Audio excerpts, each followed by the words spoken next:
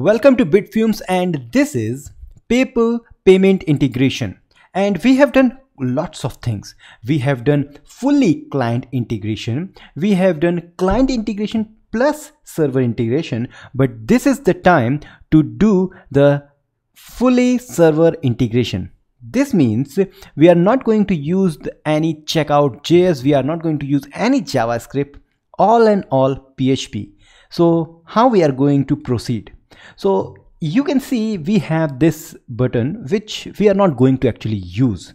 Why? Because we are doing everything on the server end. So what I will do, I will go on welcome.blade.php and delete everything.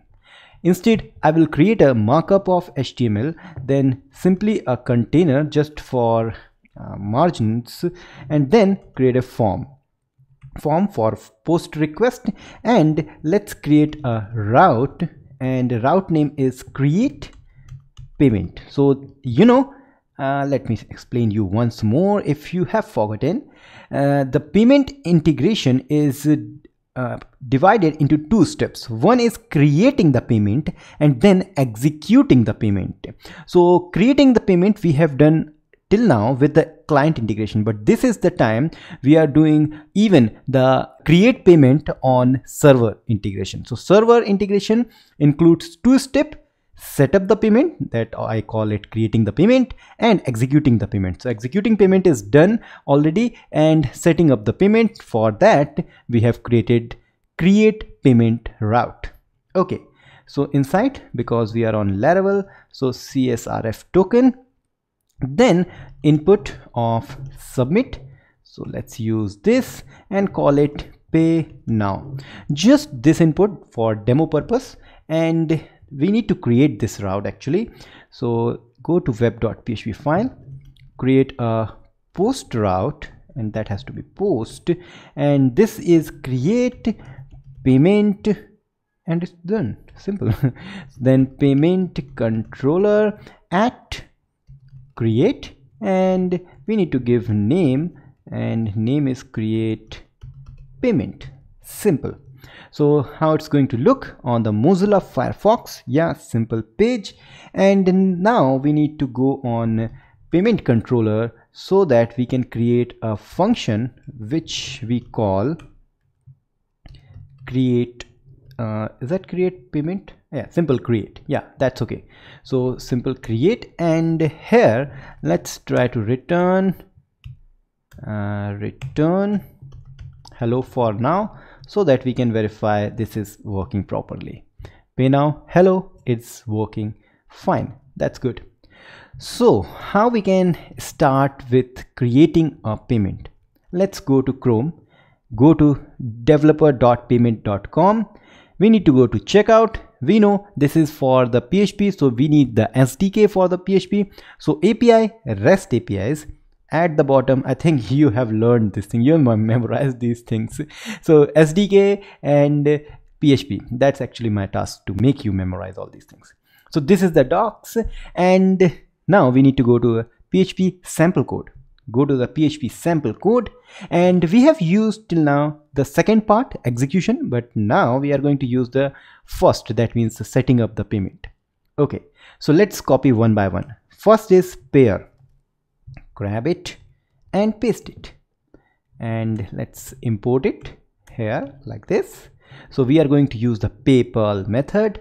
Then comes the items, so let's copy here and paste it, indentation some. Okay, so let's import item. Here it is imported, list like this. Okay, next is details. So the details come here like this. Import this one also. Great. And final amount. So final amount is having all these things. So I think amount is already included, but why not again include it?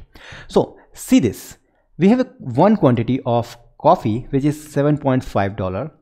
Then we have bars for 5 quantity and prices 2. So 5 to the 10 from here, 7.5 from here, sum total of these two items will be 17.5.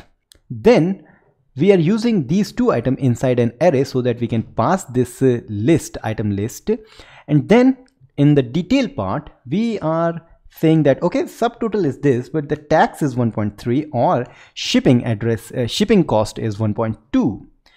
Overall 17.5, 1.3 plus 1.2 makes 2.5, I think. Yeah, and that comes sum up to $20. So now you can see it is totally secured, no one can touch it, and we have lots of details here. Great. So let's move on.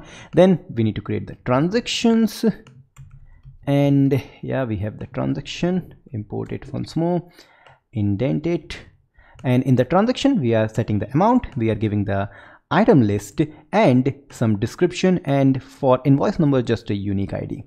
And remember one thing, when we have used the client integration, we have given this transaction, and inside the transaction, remember, we have given the amount and the currency. So next is we need to give the redirect URLs. Again, the same URLs we have also given on the client integration if you are following me from the start. Redirect URLs included. We don't want any base URL because what we are going to use is full HTTP localhost:8000/ and this is execute payment. And because we don't have a cancel URL, but we can give that, it's not a matter of time. So oops, what happened? Like this, and let's call it cancel. We don't have it, but it's okay for now. Then finally we need to create a payment. So creating the payment, that means creating the payment class properly. Oops, I think I have imported it. Yeah, API payment is already imported, and indent is sale. We are selling. We are setting the pair which we have defined at the starting. Then redirect URLs, which is defined here. Transaction, which is very important thing, defined here. Last thing is we need to give payment, and then we need to create it. So the important part comes here, and it says payment create API context. We need API context, so let's copy this from execute. So let's paste it at the top.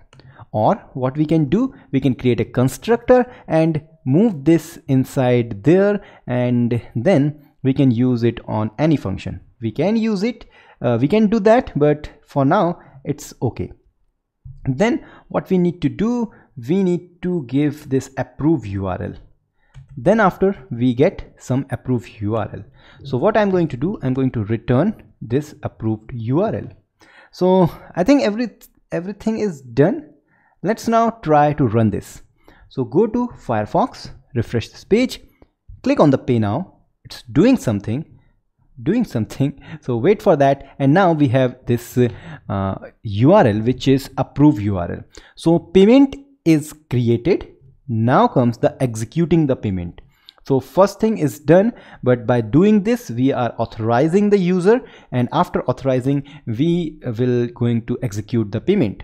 So this is just going to authorize it, and yeah, it is there. So instead of doing like this, what I'm going to do, let's go back, and here I will say return redirect to this URL, and this means it is automatically get redirected to the URL for authorization of the buyer.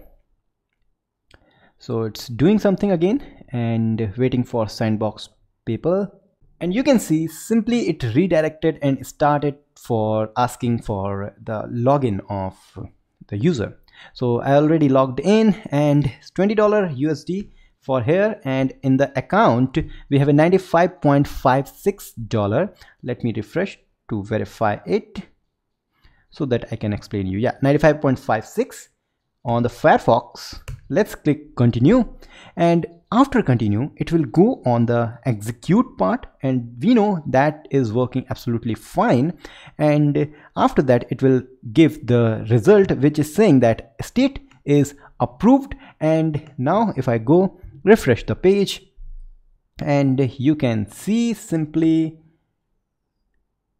everything is working absolutely fine, and $114.48, that means payment is successful. No JavaScript, nothing else, just our Laravel, our PHP, and all the server side integration. So this is how you can have your local host. Let me do that. So this is how you have the payment system on a paper.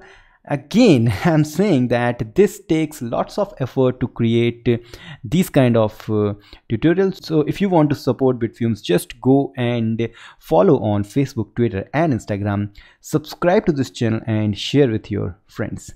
We will meet in the next episode. Till then, goodbye.